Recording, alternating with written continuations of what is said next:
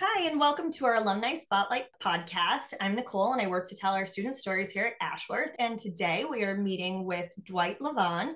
He graduated from our Healthcare Administration Associate degree. Welcome. Thank you. Thank you for having me. I'm honored and thankful and grateful that you guys allowed me to come here and talk about my story. Thank you so much. Absolutely. We loved it when we got your submission. We thought you're just so interesting and had such a nice story, and we wanted to share it with everybody. So, what brought you to Ashworth? Well, what brought me to Ashworth College? I originally went to a technical school for billing and coding some years back in 2008. And of course, I gained the experience and things like that, but I hit that glass ceiling, especially around the time when everybody wanted a degree and everybody was like, degree, degree, degree, degree, degree. And it was just kind of like, oh, wow, and I needed something that was going to be able to work with my schedule. I couldn't commit to going to an actual like brick and mortar college. I'm an adult. I have bills, no one's taking care of me. I take care of myself. So, I don't really have that option to just say, okay, hey, mom, hey, dad. Yeah, not that I couldn't do it, but as a grown adult, a grown male, I was like, I'm not going to go back, It's just kind of like I have to kind of figure out a way, but I also wanted something that was cost effective too. I didn't want to have to spend a pretty penny on, Oh, yes. getting that degree. Yes, when I already had the experience, it was just like, I don't really, so I did go through a period of where I was just kind of like, maybe I didn't need it or maybe I wasn't going to. And I wrestled with that for a couple of years, actually. So then finally I made the call. Yeah. So, what was the appeal about Ashworth? I mean, obviously, you wanted something that was affordable and you were looking for a quality education. Did you like the fact that it was self-paced, or were you initially looking for something that, was just online, but maybe had a set schedule? I was actually looking for something that was self-paced and like you said, that was quality, that was accredited, and something that I can actually learn something new from, as well as, say, hey, I went here and be proud to say I went here, and not say, yeah, I got a degree, but I wanted to, say, yeah, I went there and it stood the test of time. It's been there, it's been around, so that's what led me to Ashworth College. And then the fact that you all have wonderful instructors there. So if I needed help, I could call, especially when I was in my public speaking class. It was just kind of like, oh, wow, they were there. So I liked that appeal about it. Definitely. But I still like the, go ahead. Oh, no, no, no, go on. I'm Oh, sorry.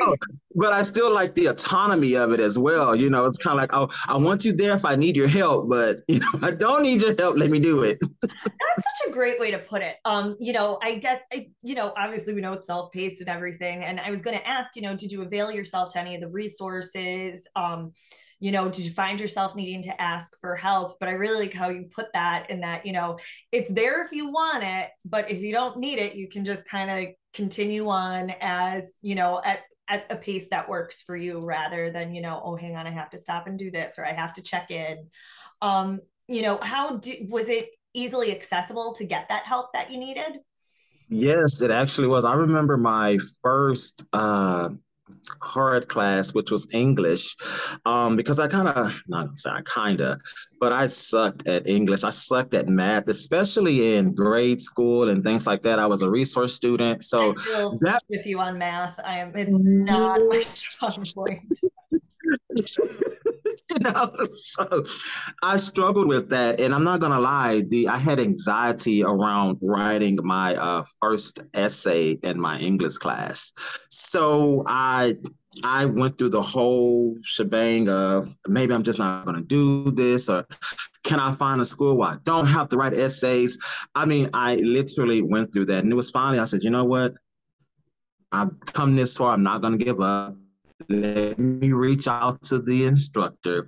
And she was so nice. And she just kind of helped me.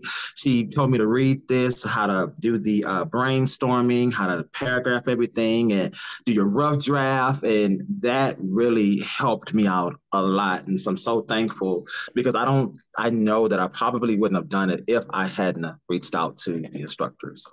Wow, that's so great to hear.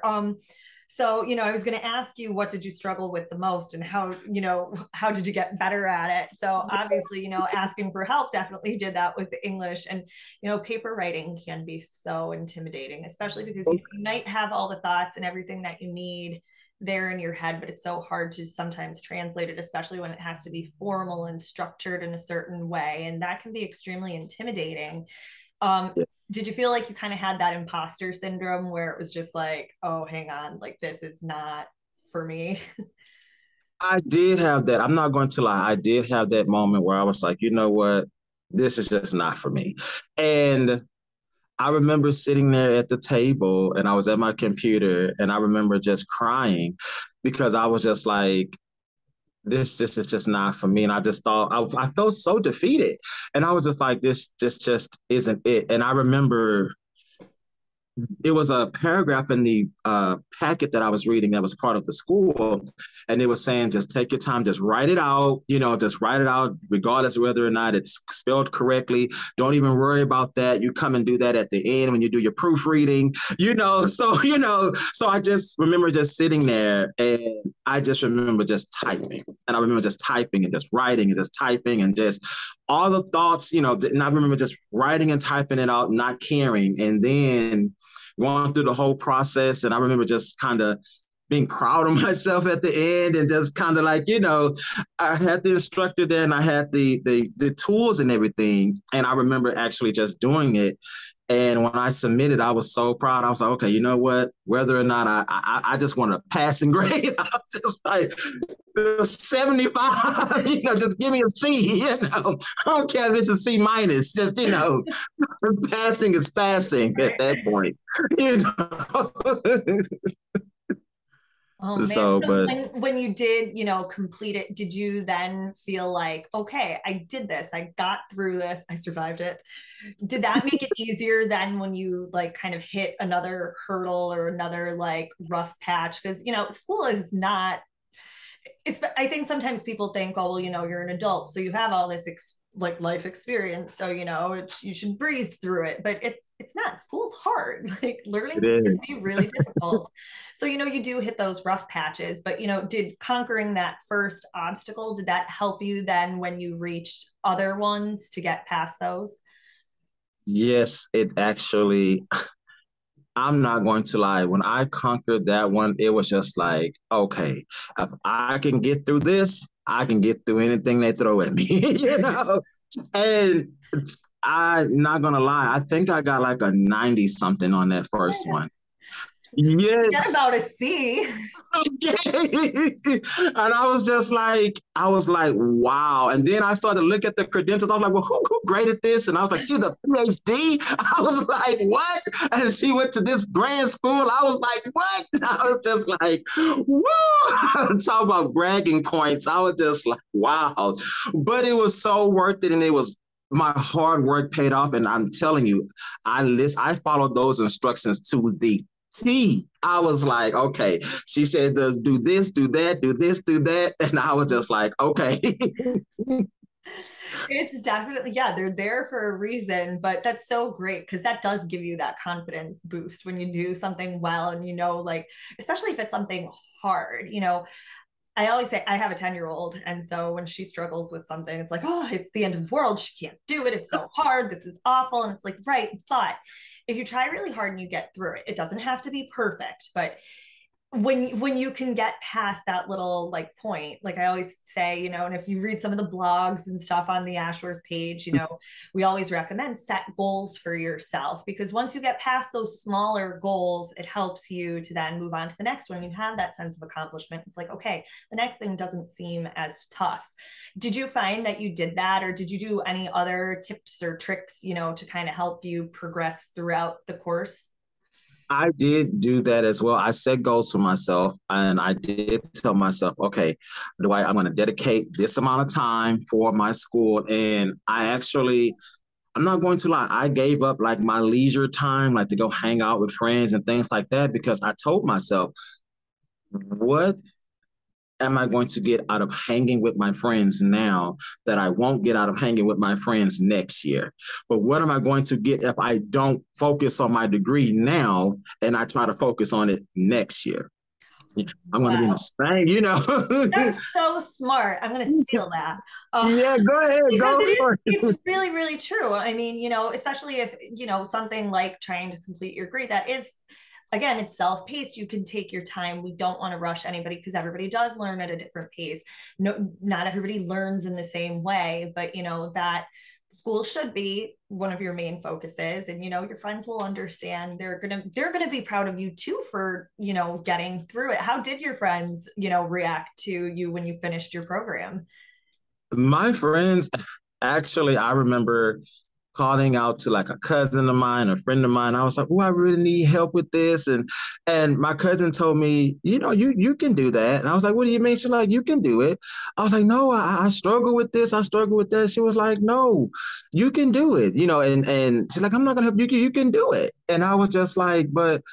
She's like, "I'm in school too. I can't focus on trying to help you, proofreading your stuff." She was just like, "Ask the teachers, ask the instructors." And I was just like, okay. And I remember my friends just being so proud of me. And they were just like, "I knew you could do it." And, you know, it was an amazing feeling. And to know that I actually accomplished something that I had been wanting to accomplish since I was like 19, 21 years old. I first started off getting into the medical field.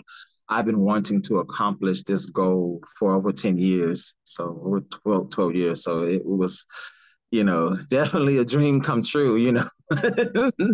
That's so great. And it does give you such a good feeling, but it's so important to have those people around you who tell you, you can do it. Not everybody necessarily has that, at home, unfortunately, but we have things like the student community where a lot of times people can find support. Did you ever, make use of the student community? Not everybody does. I mean, it sounds like you had a great support system around you anyway, but sometimes people worry about the socialization aspect of being in an online school. Some people are very outgoing. You seem like you are, and so you like to be around people. You're more extroverted. Did you use the community? Did you make any connections with other students? I'm not going to lie. As great as my support system is, they are human. And I did have those times where they were not necessarily as supportive as I would want them to be. And, it's nothing bad against them. Sometimes you have people that they just don't see the value in the education. And, it's just not them. They're comfortable, and that's okay. Mm-hmm. That's okay, but I did go to the student community. I did set up a profile there. I put my picture there, and I remember going through that. And I remember reading, it was a lady in there. She went through the same program, health care administration, and she was just like a regular worker at the time. She was in the billing field as well. And I remember her saying, I got my associate's degree. And someone asked her, "Are you going to go back and get your bachelor's?" And she said, "Yeah, I'm thinking about it, but I actually got promoted to being a supervisor." And they were like, "What?" And they was like, "Yeah." And she got a big pay raise.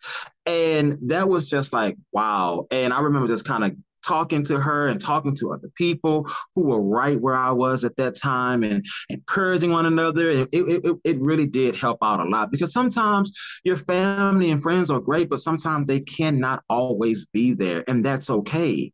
It's not their journey that you're going on, but that's why I was thankful that I found a student community and I was able to go there and find other people that were in the same situation, just like me, needing motivation. And it's nice to have people to relate to, because even if you do have the most supportive connection of family and friends around you, if they're not going through the same thing at the same time, they can be very understanding and very empathetic, but they don't, again, nothing against them, but they don't Yeah. necessarily quite get it, because it's not, like you said, their journey, but somebody else who's on a similar journey is going to understand like the little itty bitty things that maybe kind of get to you, that they can say, "Hey, this is how I got through that," or like just that voice of support, like, "Oh yeah, I know, tell me about it." Yeah. At 1 a.m. in the morning when you're trying Mhm. to complete an exam or come up with an idea or a thesis for a paper, and you're just like, really? And you're trying to figure out the format, and you're like, did anybody take this class? You know what they mean by this format? Exactly. Yeah. So do you feel then in that sense, like, again, some people feel like they miss out by not going to, if they don't go to a brick and mortar school. So did you feel like then you still had that same kind of like, not necessarily classroom support that you would get if you were in person with other students, but that same kind of feeling where it's like, okay, almost like a study group, I guess, in a way. Maybe not necessarily an actual study group, but having that kind of system in place. Yes, I did, especially with the pandemic. Mhm. I think all of us have to kind of find a new way to Yeah. gain that, I guess, that people experience. And Ashworth College already had it there. But when you went through the pandemic, it's like you appreciated more. You understood why it was there. And I fully utilized. I didn't feel like honestly, I was thankful because I was like, woo, I could literally just log off when I, didn't feel like talking anymore. I didn't have to get in my car and drive anywhere because I had to get ready for work. It was just like, okay, it was a lot easier and a lot better for me because it was just like, woo, when I didn't feel like being bothered, I could say, okay, I'm gonna log off, you guys, But when you're in class, you can't really just, check Mhm. like that without someone, you okay, You're Oh, just yeah. like, That makes so much sense because I think a lot of people, at least I know for me, during the pandemic, you got so isolated that, it sometimes does feel like a task, like having to go out, like you said, like get dressed, go get in your car, go someplace, and then have to talk to people. Like it's a little emotionally draining sometimes. Like it's great in some ways, it's really energizing, but in other ways, it's like, oh, okay, I feel tired now. So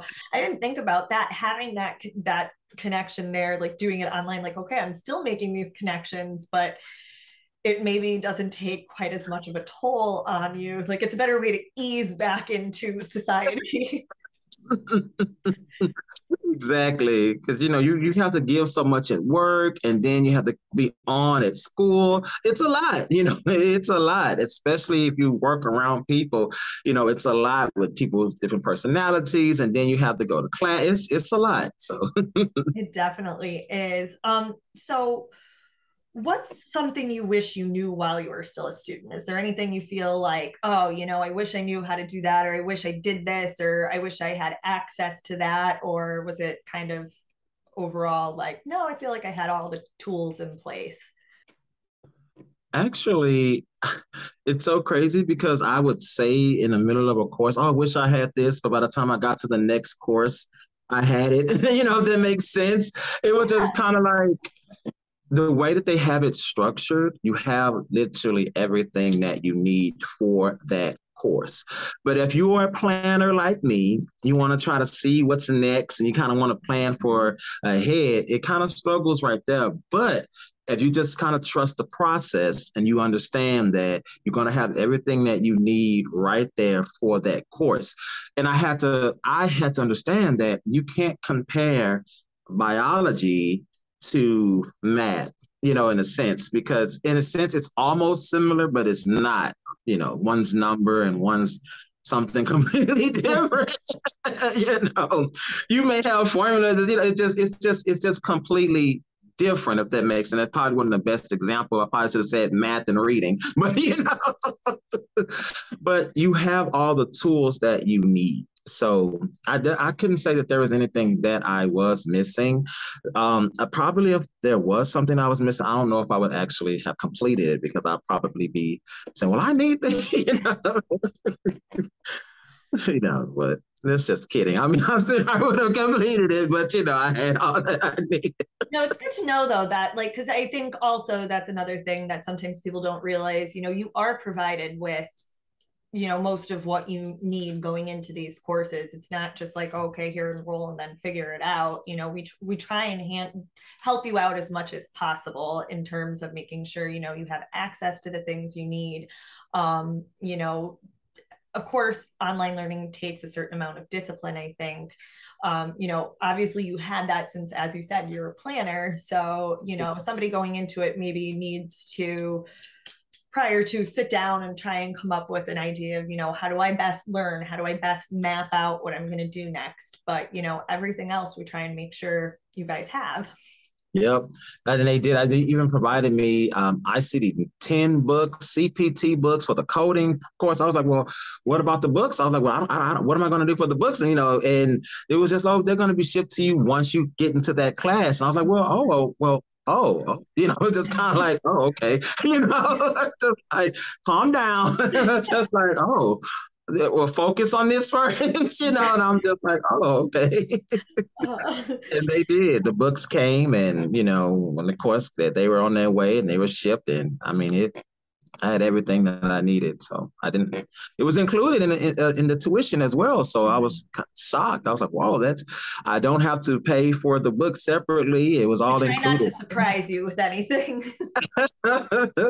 Yeah. So at least nothing shocking anyway.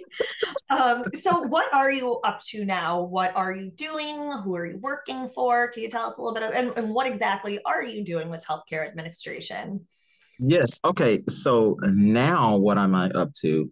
I actually am a certified coding specialist. I work for a company called GHR.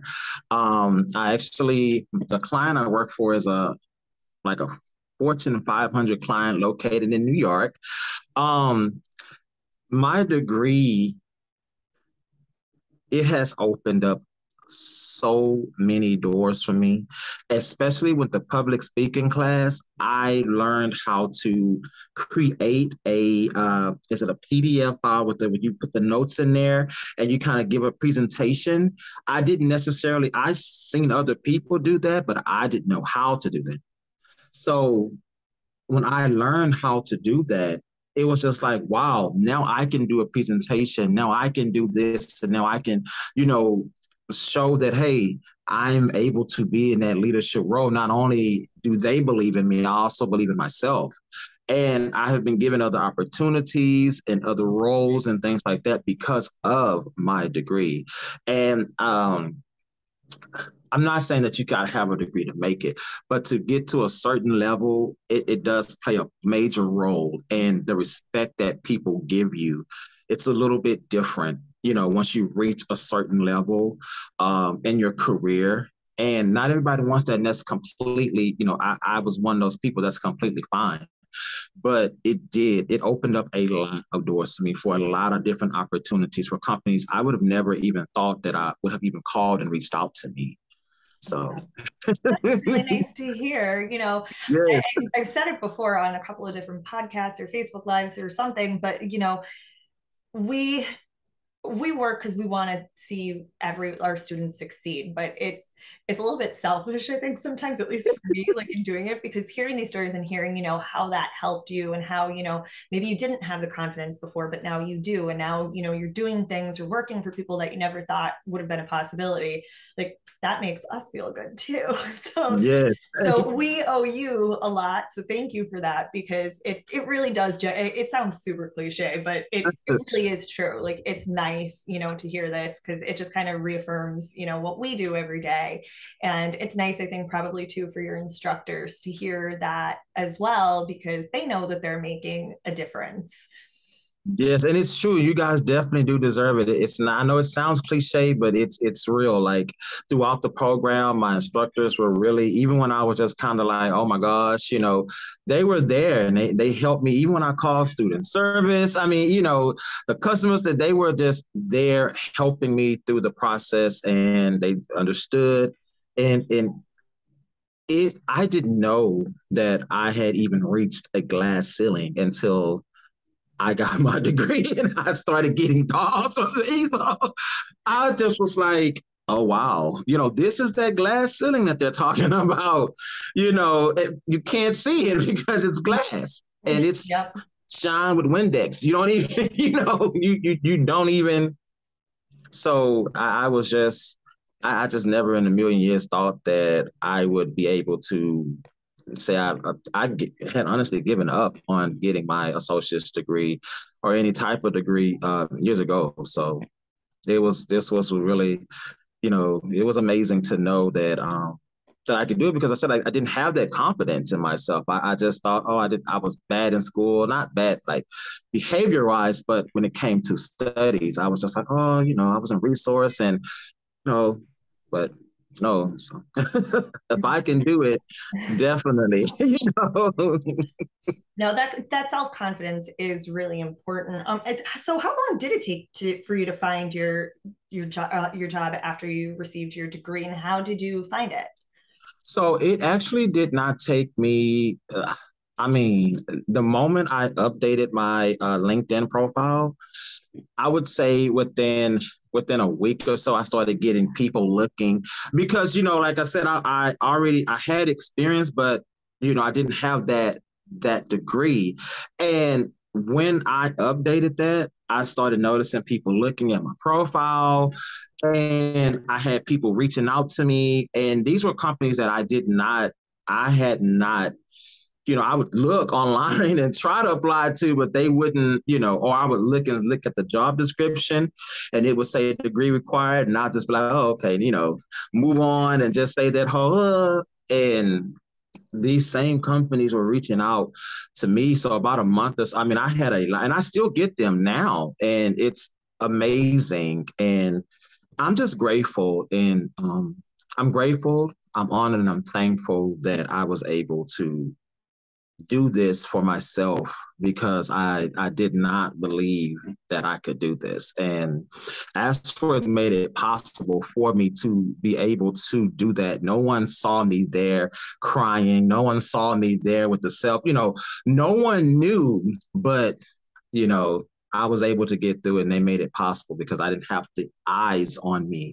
So I needed that. So thank you, all Ashworth. Our pleasure. So what plans do you have for the future? Anything, or are you right now just kind of taking it all in and enjoying this little, break and success?